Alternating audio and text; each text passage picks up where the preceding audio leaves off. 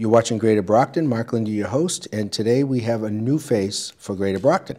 We have a new rabbi here in town at Temple Beth Emunah, Rabbi Andrea Gouze. I say it right? Absolutely. Okay, welcome. Nice to meet you. Thank you so much, officially. and I appreciate you inviting me here on your show. Well, exciting news for the temple. The temple closed its physical location on Torrey Street after a long time in Brockton. Kind of went on the road, went over to Bethlehem and Randolph, went over to the temple in Canton. Right. Oh, no, Stoughton. Yes. Stoughton, right? Canton. And I think when Temple Beth closed their doors and moved up to Temple Beth Abraham, we also are now having some people go there for services as well until we actually get set up. You're going to get set up in Easton. It's over on Plymouth Street, I believe? Yes. Okay. And for those of you in the area that probably know the area, at one point Continental or Comcast was over there. Yeah, I was going to say, everybody knows it as the old Comcast building. Okay, so it has a high ceiling and it had a studio in it.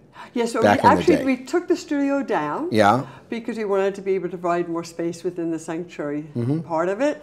But it was kind of neat to see it when we first walked in and was looking at the building as a possible site. Yeah, it had been closed for a long time, and it's a good area. It's on basically the Brockton-Easton line, so to speak. So it's not really far from where the temple was to begin with. Which was that was something that was very important to us, that we wanted to still feel like we had that continuity of the roots of where the synagogue came from, that we did not want to move too far away from Brockton. Well, if you know the history of the synagogue originally was on Cottage Street back in the day. Then the religious school was on West Elm Street, and when Beth Emunah was built on Torrey and Pearl,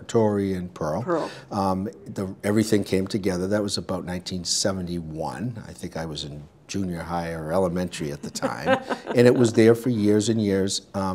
Harbor Health has done a wonderful job restoring the temple. Beautiful. It's beautiful inside and out. And this is a new beginning, basically. Yes. So on September 10th, which is a Sunday, the day before the solemn September 11th, you're going to have a grand opening, a processional. Tell me about it. Well, we are going to be dedicating the building as a synagogue. So the custom has come to be over the centuries that the way you dedicate a synagogue is that you march the Torahs from a certain starting point, and you march them into the building as a way of showing that that building is now going to become a sacred, holy place. One of the things that we are doing as a way of trying to connect to the history of Temple Beth Emunah is that we are actually starting that processional from the Rabbi H. David Werb Interfaith Meditation Garden at Stonehill College, which had been dedicated just a few years ago. And we're going to start the processional there. Then from there we're going to get into cars because it's too far to walk. And then at one point, about a couple of 100 feet before the building, we are going to get out of cars and we're going to walk down and dance with the Torah, because it's a celebratory, joyous occasion. Right. For those people who might not know what a Torah is, the Torah are the 5 books of Moses. It's the first 5 books of the Jewish Bible, and they are written on special scrolls from which we read each Sabbath. And they are seen as very holy objects, and by bringing them into the synagogue, we are saying that this is our new spiritual home, and that we're going to be able to move forward and grow from here. And part of that too, I was reading in the release that we got, and you can explain it a little bit. He gave me the 5-minute cue, so believe it or not, this goes fast. You're going to affix mezuzahs to the doors, which is a parchment scroll that's inside.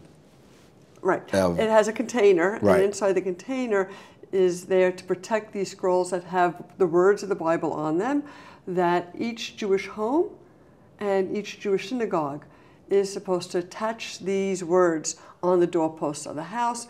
That comes from the words of Deuteronomy, you shall fix them to the doorposts of your house and upon your gates, as a way of making it into a Jewish space. No gates, but we have the doors. We have the doors. Okay.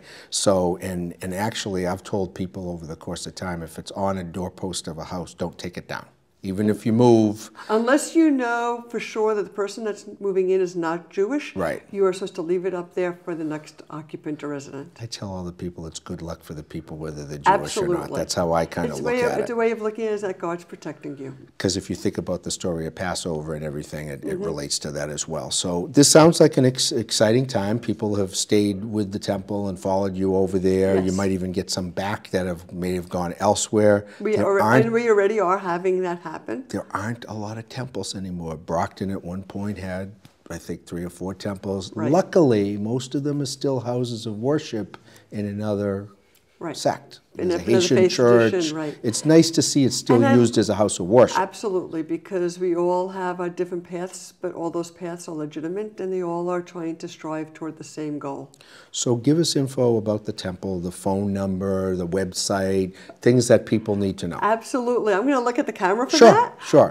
So we would love to have people come and participate. We'd love to have people come and see if they might want to be members of the congregation. And the best way to do that is by going online to templebethamuna.org or to call 508-583-5810.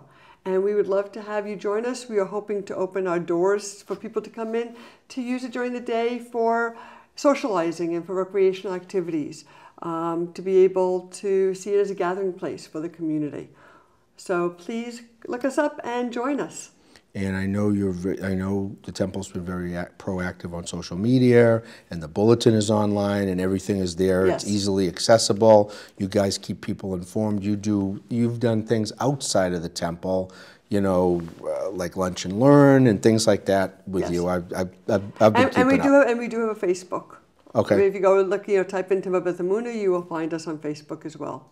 Now, question for you. This is down the road, but in the past, the temple has always been involved, like for Martin Luther King weekend. Is that going to be something that's continued? There's always a relationship between the church and the temple. We are hoping that's going to continue. I know with Reverend Walker having stepped down, Steve Weiner, who's always been the person who has overseen and chaired that, I know he's in contact already in communication with the new minister.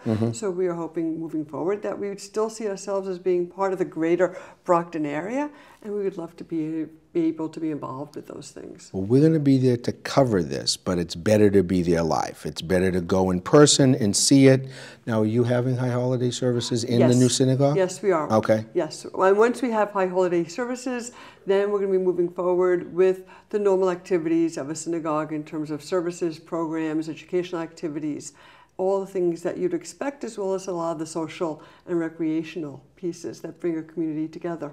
Well, being involved in cable as long as I have for 33 years and knowing that was the former studio, that's probably the last time I went in that building. Actually, I went there to pay a bill. My parents live in Easton, so I paid their cable bill after the studio actually closed there.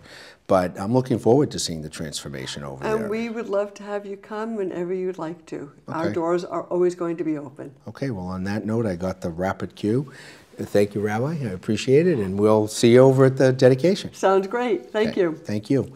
You're watching Greater Brockton. Mark Lindy, your host. Stay tuned for more events, places, people, and faces right here in the City of Champions.